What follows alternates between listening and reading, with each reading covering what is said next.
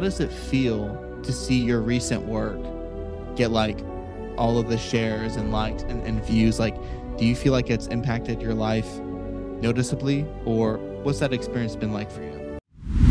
Bismillah. Yo, what is going on, guys? Peace and blessings upon you. Welcome to episode 56 of the Thoughtful Banter podcast. I'm your host, Matthew, with my co-host, Hussein. Yes, sir. And today we have another awesome guest joining us. We have Sister Parastoo live from the UK. Assalamu alaikum. Thank you so much for joining us. Assalamu alaikum, everyone. Glad to be here. It's like this whole thing, like of how we even, got you on is like it feels all so spontaneous but so right. So some background story for the audience. We all know what's happening in Palestine right now. I'm doom scrolling, going through my feed, seeing art, seeing things people are posting about the situation. And I see this really great digital art piece that all my friends are sharing on their story, and I'll post it like on the screen right now. It's I think a lot of people saw it because I saw it on multiple people's stories. Yeah. Even before I saw it on your story. Yeah. So yeah. It's blowing up. It's everywhere. And now it's like at, I think, 2.4 million views as of today. And it's like this art piece that like really perfectly, I guess, describes or like showcases what a lot of us are feeling right now. And I posted on my story, and then I saw you like my story, and I was like, okay, wait, this person isn't so big yet that they're not yet like understanding who's resharing their stuff. I like to get to talk to them and meet them and hopefully like get them on the podcast.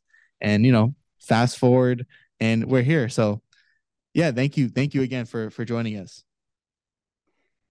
I'm glad you guys reached out. I wanted to ask you, like, how does it feel to see your recent work get like all of the shares and likes and views? Like, do you feel like it's impacted your life noticeably, or what's that experience been like for you?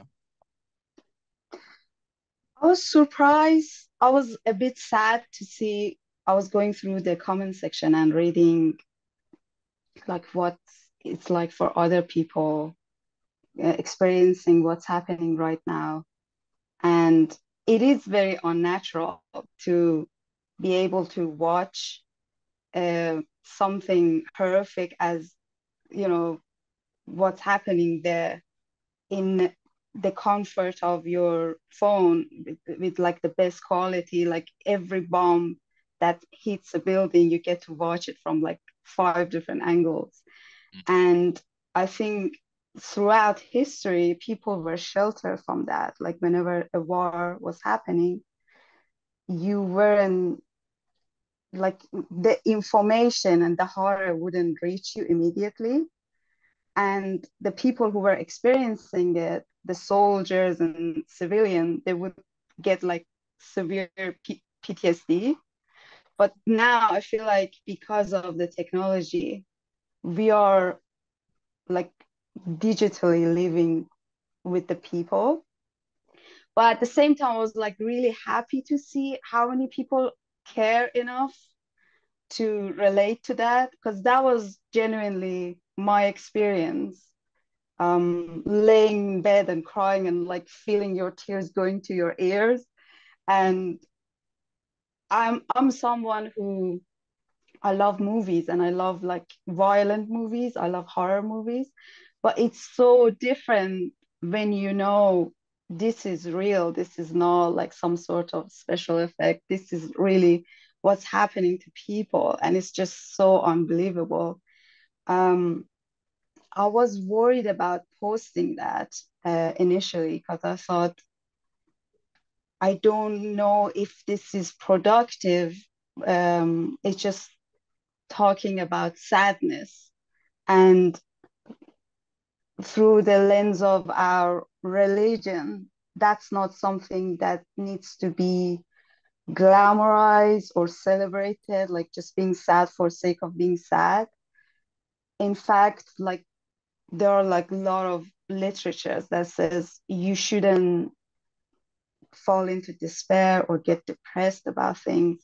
But also, I think it's on a positive note, it shows your humanity. Then you can emphasize with people who are going through something like that.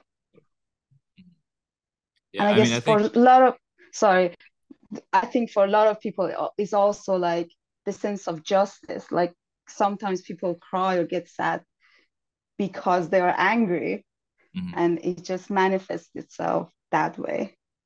Yeah. You made a great point about feeling despair, and we've talked. That's something that we've talked about before, Mackie and I. And I was talking to a scholar that we know, and he basically said the believer should always kind of be teetering, teetering on the edge of depression. And what he meant by that was you should be able to acknowledge the wrong and the bad things that are happening, but you also shouldn't ever lose hope or faith that you're Yeah, on God's team and that eventually the right thing will happen, even if it's later. So I think to your point, it is important that we don't fall into that despair, but it's also important, like you said, to acknowledge the wrongdoing that's happening, and also as far as understanding our sense of justice, where we should be aligned. So I think your work is great, exactly. and keep doing it. Oh, thank you. No, I was like beyond happy from like the reaction. Obviously, not everyone liked it, and that's fine too. There were a lot of people who point out, oh, this is victimizing us.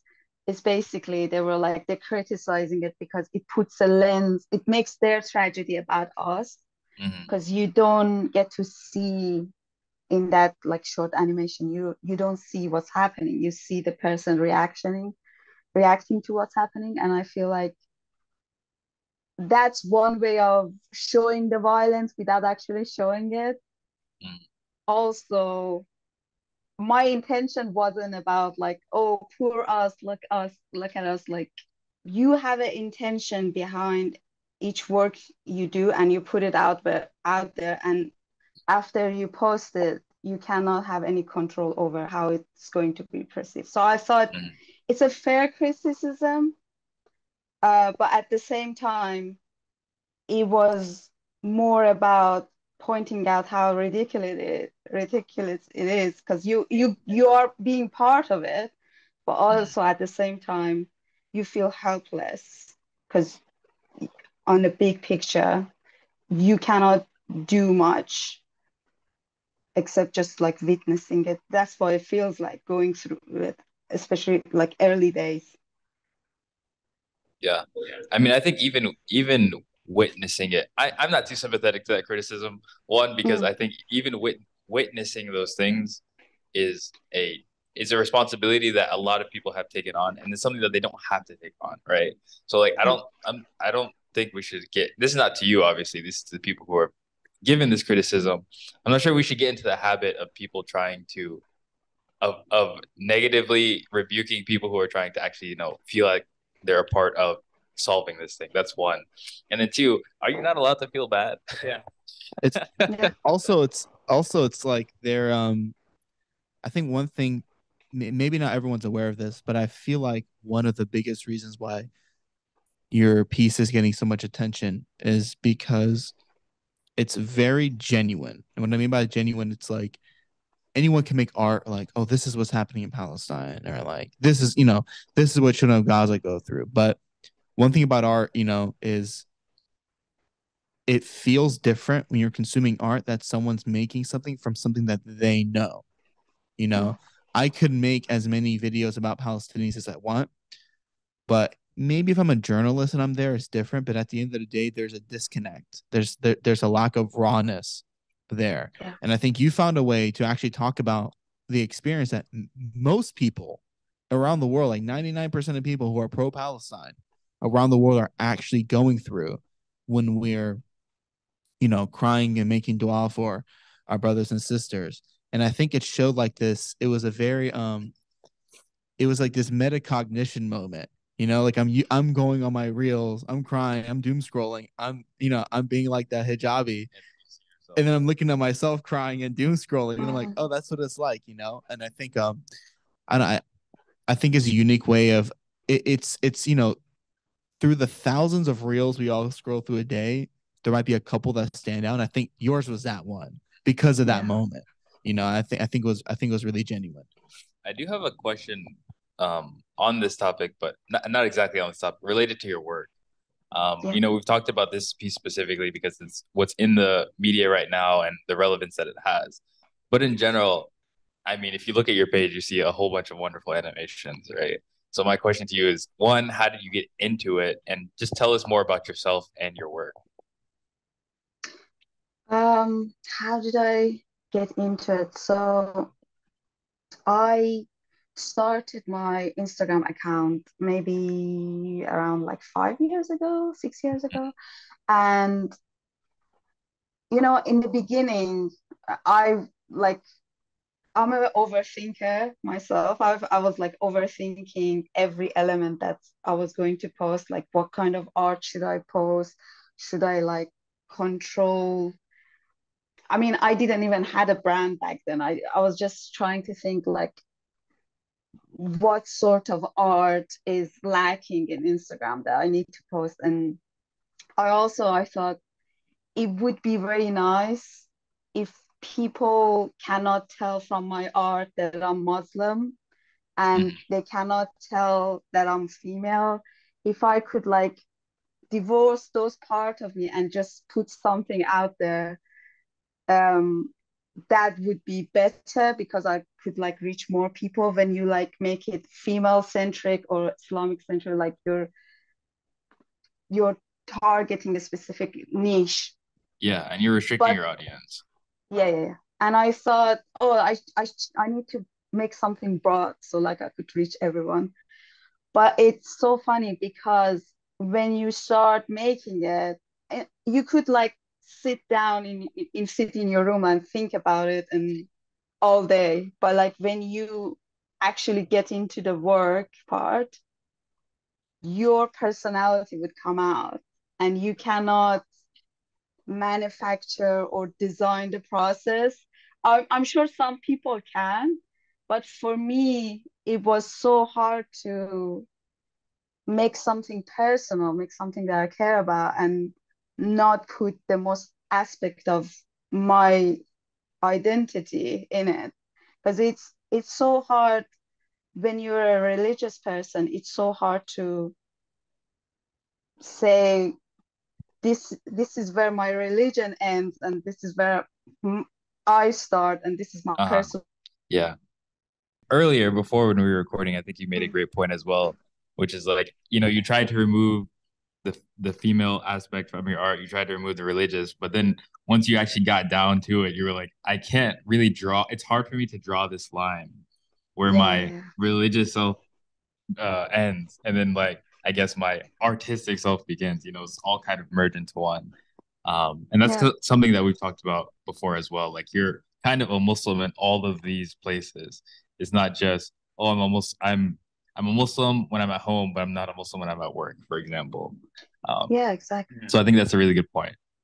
It's something that I mean the religion Islam in itself has like opinion about everything, but also because it's some sort of like a general philosophy for life, it's hard to, I guess, like before becoming super religious, there were points that I could separate my culture, my family, and me. But with religion, it's so hard to do that because it's so personal. It's hard to even when I think about ideas and my thoughts and think about them as something that I came up with because Mhm. it's rooted in the bigger picture, the like big philosophy that it comes from the religion. Hmm.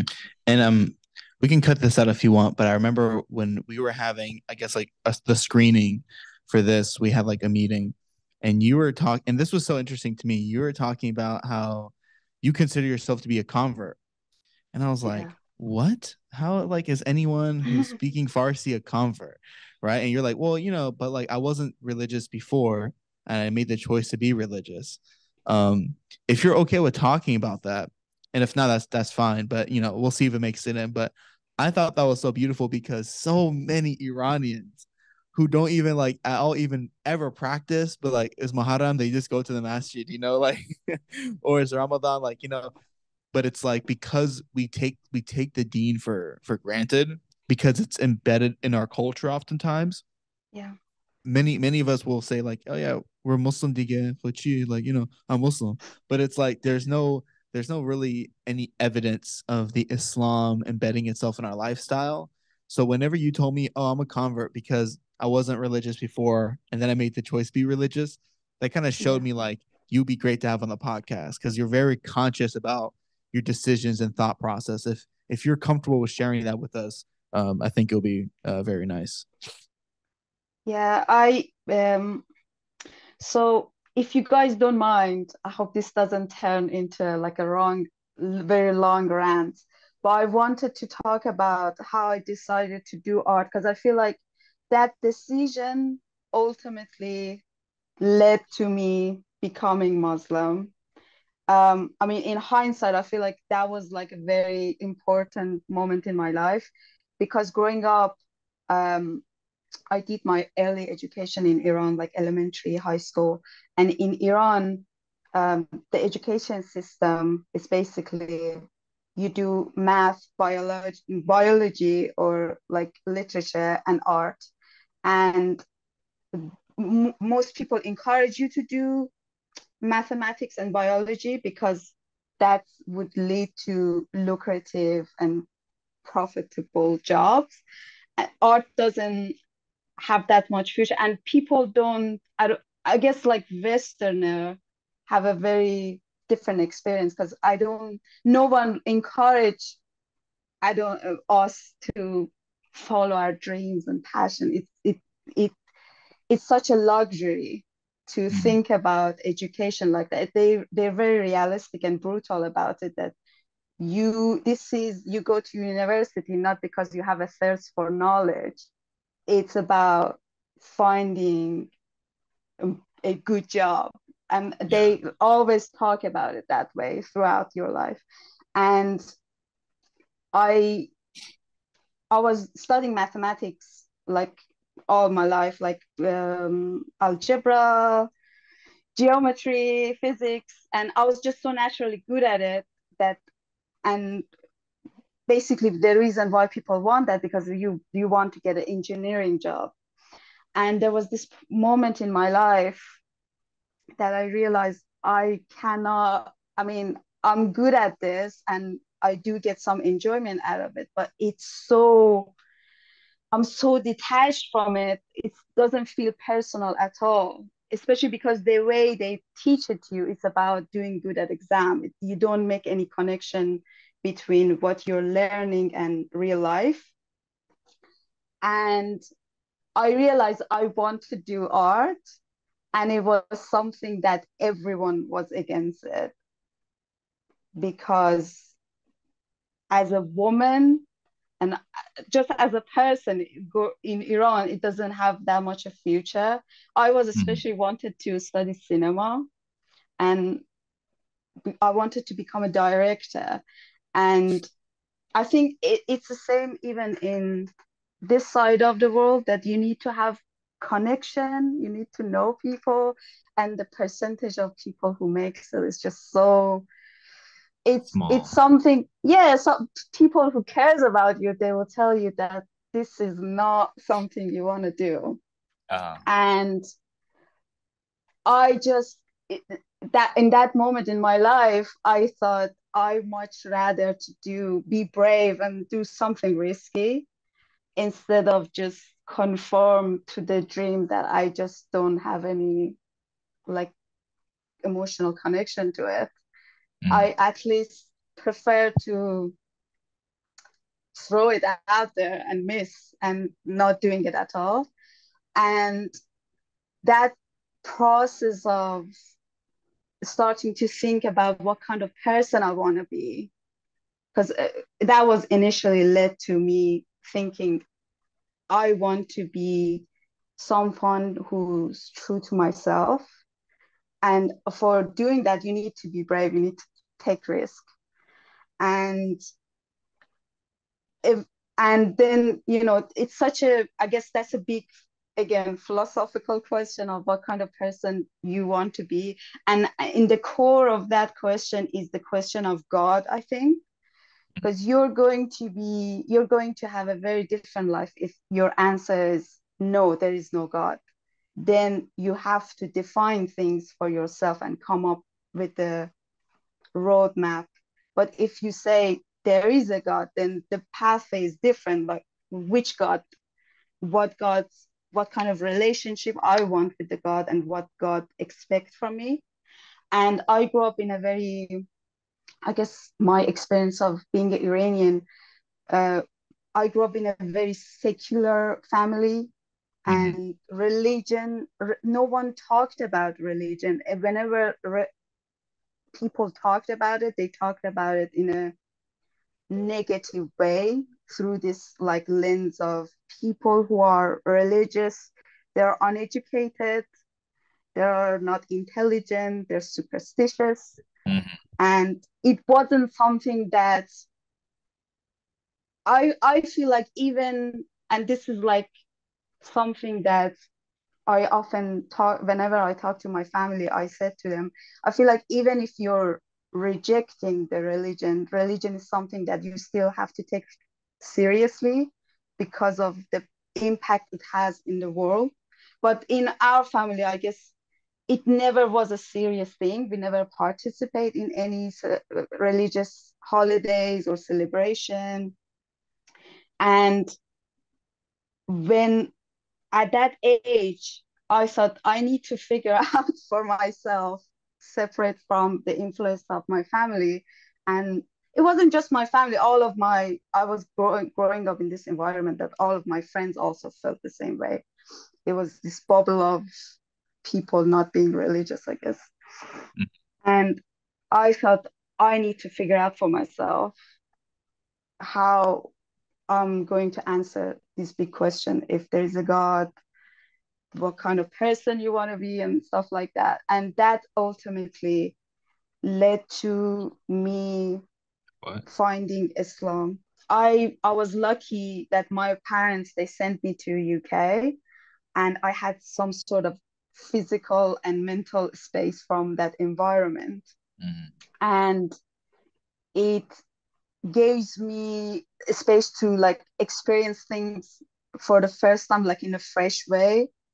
And I have to admit, even though I grew up in an Islamic country, I've never read Quran from start to finish. You would teach they would teach that to you in school, but I've never like discovered it for myself Hmm. and read it for myself. So like most people who I guess like the experience is so similar when people like read Quran, they're like, oh my God, I didn't know it's like Yeah. that. Mm. Yeah. That must be a complex. I mean, we don't have to keep this in. I'm just curious. Are your parents and your family now aware that you're religious, or are you kind of in taqiyya right now? No, they know. They knew because I kind of start getting into Islam, and they were like at the time I was still in Iran, and there were so many groups and people like the pattern is so similar. Like there's someone who answer question, and you go and there are like people who are like part of, and everything feels so cult like. And I went to so many different people, and in Iran, I don't know if you guys know this, there's like Sufi sort of like a Mm-hmm. Mm. mystic version of Islam. Like And Irfani. yeah, that was my gateway because Hmm. I really love Rumi. And when you get into his poetry, it's so rooted in Islam that you have to go and read the book that he's keep referencing to. And I eventually, and it's so scary at that time because you're so uneducated. I mean, I didn't, if someone tells me this is the view of Islam, I would just believe it because I Mm-hmm. didn't have any, no, back, I didn't have any individual research into the literature. And I've done a research process for 3 years. And through that process, everyone knew that I'm like slowly developing a taste for religion. And Uh-huh. I remember the first Ramadan, I was doing it maybe in secret because all of my friends, they left to go back to the country to visit their family. It was during the summer. And I did it on my own, and I start like praying, and I start like following the dietary of Islam. But it became, I guess, serious for everyone around me when I start covering my hair. It's Mm. like Yeah, like that's the it's most like visible signal, right? yeah, it's like you're Yeah. wearing the uniform now, and Yeah, everyone yeah. panicked. Like, but uh, after a while, everyone like accepted it because they they were like genuinely they were worried mostly because you left house for the first time on your own in a foreign country. They don't know what's going on, and then you become super religious. I could see that from their perspective. It's a bit scary, but then I guess when I talk to them, they realize that no, I actually spent time and thought about it and Mm. look into it. I mean, Smala, that's a beautiful story. Um, yeah, I didn't even think it would go there, but I'm liking it. I'm like, this is thoughtful banter. You know what I'm saying? Yeah. Hussein, do you have any questions? I want to go back to like something you said at the beginning of kind of your what you were talking about. Basically how you started the journey was when you decided to become an artist. Mm, Um, and I don't want to focus so much on the religious aspect of it, but it was interesting what you were talking about as far as, you studied math and you studied science, like biology, and those were the things that mm, were encouraged because those were the things mm, that got you good jobs. In the West, mm. it's not really too much different. Oh, okay. The way we kind of look at college is still primarily with that, it's not, again, like you said, you don't go because you have a thirst for knowledge. You go because you're going to get a degree that hopefully is going to get you a job that pays well. Mm, Um, I think the thing that's slightly different about the West, maybe compared to other places, because we have so much abundance that you mm, can still actually make a career as an artist or make a career with an unconventional degree. It's just that, that kind of pathway is not as mapped out. You know how you were mm, talking about, if there is a God, then my life is going to look XYZ. But if there mm. isn't a God, if I decide there isn't a God, then I kind of have to, make some of these things for myself True, yeah. that would otherwise be charted if I had decided there was a God. That's kind of like the opposite with career wise Yeah, yeah, yeah. here. It's if you go STEM, science, technology, engineering, or math, it's like you have a very well charted path. If you go, Mm. English, or if you go philosophy, I was a philosophy major, um, Oh, nice. or if you go art, you know, you know, the path is not as clear. And so I think still that anxiety exists for parents and, elders when they're like, oh, if your path is not as clear, we don't want you to go down. Why don't you go down the tried and true? So that's probably why it's remained some of the same, but it was just an interesting point that I kind of wanted to Yeah. address. Yeah. And I wanted to actually put the lens back on your work for our audience who may not know about it. I'm going through your Instagram right now, and I remember when we had our conversation. I think you described yourself as a digital artist, if I'm Mm. not mistaken. So it's like digital illustrations and animations. I'm gonna need everyone listening to this right now to go to st.parastoo will be the first her link tree will be the first group of links in the bio. Follow her on Instagram. And I'm also, whenever I'm on your Instagram, I see that you have an Etsy shop. So I just I wanted to do. tell people to support you there. You have a lot of amazing work. Is there anything that, any upcoming projects that you're excited about that you want to share with people? I am working on something for upcoming Ramadan, and it's basically a journal, but Mm. it's going to have um, it's going to have like a storyline, but you're going to be part of it. So it's going to be have parts that you could like fill in.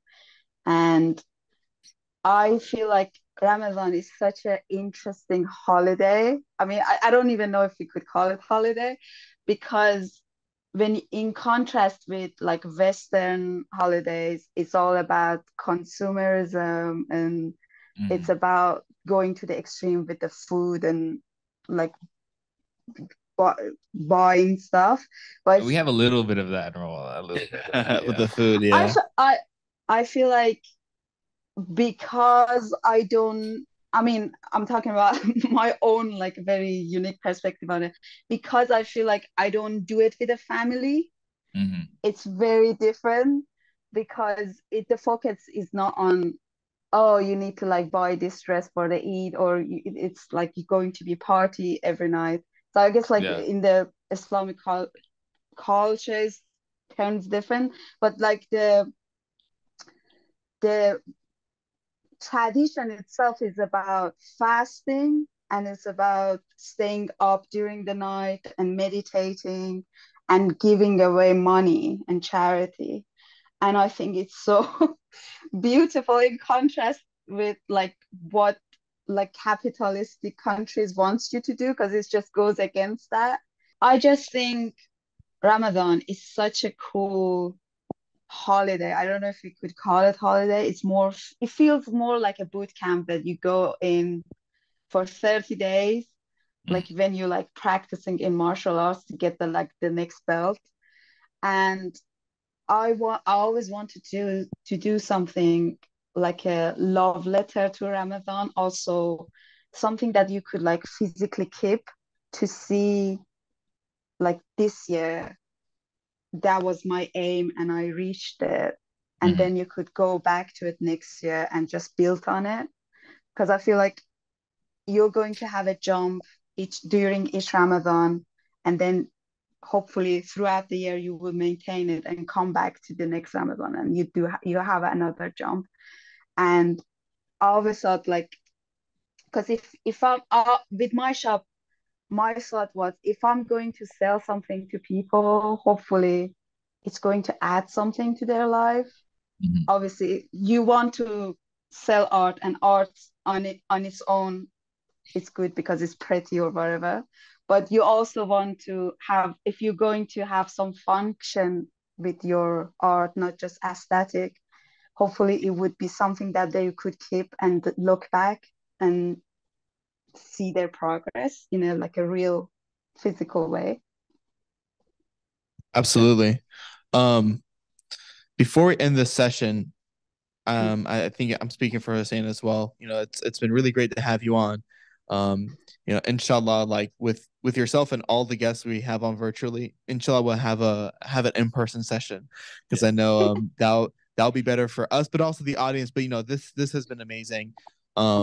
We want to let the people know to again support your work. Check out the links, the first links in the description of this video or this episode, whether you're listening on YouTube or Apple Podcasts or Spotify. The first links in the description will be Parastoo's links. She has an Etsy store. We just got some stickers. Go get some stickers. Go get some work for her. Follow her account. Is there anything that you want to share with the people, Parastoo, before we end the session? Mm, God, help me out, God.